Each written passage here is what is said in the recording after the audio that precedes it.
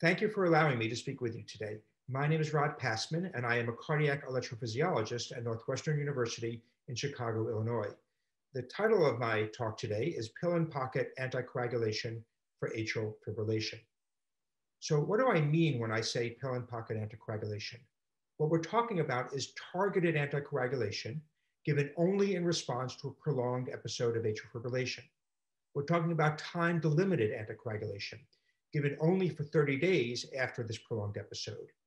And we're talking about personalized anticoagulation, given to those at the lower end of the CHA2DS2-VASc scale, and those with infrequent episodes of atrial fibrillation, either spontaneously as a result of autoconversion or as a result of rhythm control strategies, including antiarrhythmic drugs and ablation.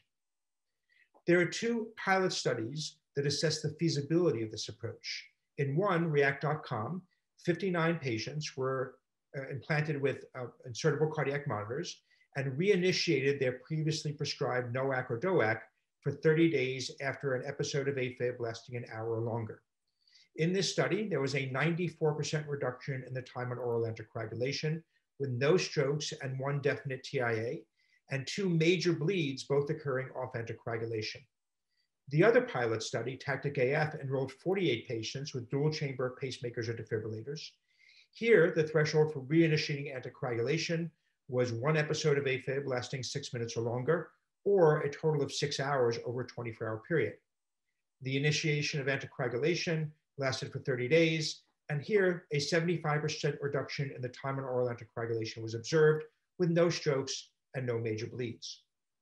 These two pilot studies enrolled 96 patients, and they were followed for a total of 112 years. And while there are no strokes, right, these studies only assess the feasibility of these approaches. What it doesn't tell us is whether this approach is safe, and how do we scale this approach to the tens of millions of people around the world who have no indication for a transvenous implantable device, and where the use of an insertable cardiac monitor is simply not practical due to its cost and invasive nature. Of course, we're living in an era now where we can wear AF sensing devices. The current generation of smartwatches allows for passive AF surveillance using photoplethysmography with single lead ECG confirmation using the stem of the watch. So the question is, can we leverage these advances in both wearable technology and pharmacology with the rapid onset novel or direct oral anticoagulants and use pill-in-pocket anticoagulation for the population at large? The study we have designed is called React-AF. This is a one-to-one randomized trial, which will compare chronic novel oral anticoagulation therapy to watch-guided targeted novel oral anticoagulation treatment. The primary endpoint is a composite of stroke, arterial embolism, and death due to cardiovascular causes. And the secondary endpoint is a reduction in major bleeds. The study will enroll 5,500 patients at up to 100 US sites and is currently under review at the NIH. We are focused on a lower risk population. These are individuals who have no prolonged episodes of atrial fibrillation for several weeks prior to randomization on external monitoring. And we're focusing on a lower CHA2DS2-VASc score patient, 1 to 4 for males and 2 to 4 for females.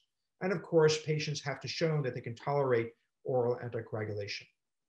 Exclusion criteria include those with a pre-existing or future need for an implantable device. So we're essentially excluding patients with a low ejection fraction, and obviously patients who can't take anticoagulation can't be in this study. Well, we spoke about why this approach may be useful and why it may succeed, but why may pill-in-pocket oral anticoagulation fail? Well, AFib may simply be a marker for things like left atrial myopathy, a local hypercoagulable state and inflammation, and prior studies have shown a temporal dissociation between when the AFib occurs and when the stroke occurs. I would ask you, however, to look very closely at those studies, because many of those patients may have had strokes that were unrelated to atrial fibrillation. They enrolled high-risk individuals, and many of the episodes of AFib were very short duration. A better way of looking at this is a case crossover study, where you're comparing the risk of stroke following a prolonged episode of AFib compared to the risk of stroke in that same individual through some other period of time without atrial fibrillation. And when you do this sort of analysis, an interesting pattern emerges. If I draw your attention to the left, in this study taking place at the VA, which looked at patients with dual chamber ICDs. Those patients who had atrial fibrillation lasting more than 5.5 hours had about a 5-fold increased risk of stroke in the 3 weeks following that episode. More recently, we repeated that study in a much larger subset of patients, including those with pacemakers and implantable monitors, and again found a 5-fold increase in stroke within about a week of a prolonged AF episode. So while there are risks of doing the study, the implications of a positive study are significant. We could reduce the time on oral anticoagulation, and in doing so, reduce bleeding while still protecting against stroke. And we could do this at a reduced cost and improved quality of life.